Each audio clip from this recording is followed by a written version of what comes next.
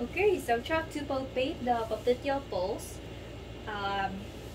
The patient's knee or your knee should be somewhat flexed with the leg relaxed. Okay? And let me place my fingertips on both hands so that they will meet in the midline. Is it tickling you? Sorry.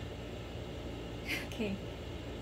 Just meet in the midline behind the knee and press them deeply into the popliteal fossa. Let's try that.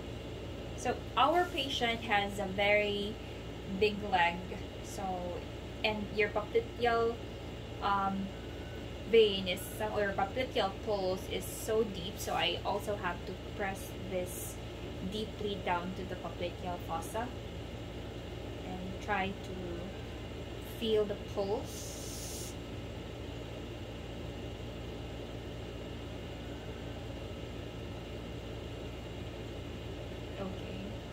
Is more difficult to find than other pulses. Then let's compare. Okay, there.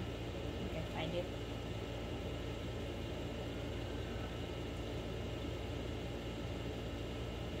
Let's compare the pulse on the other side.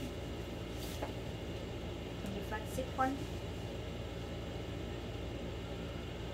Yeah, it's tickling our patient. Sorry.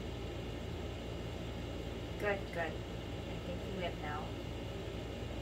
But if ever, still, even how hard you press it and you cannot palpate the pulse, then we can try to request the patient to be on a prone position and then again flex his knee to about 90 degrees.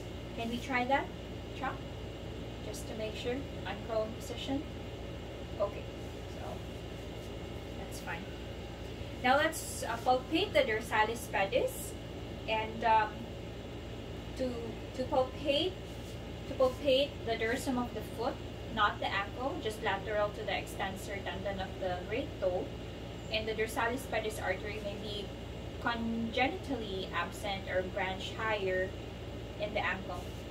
But if you cannot feel a pulse, explore the dorsum of the foot more laterally.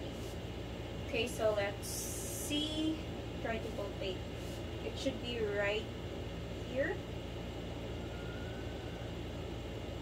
Okay, let's try.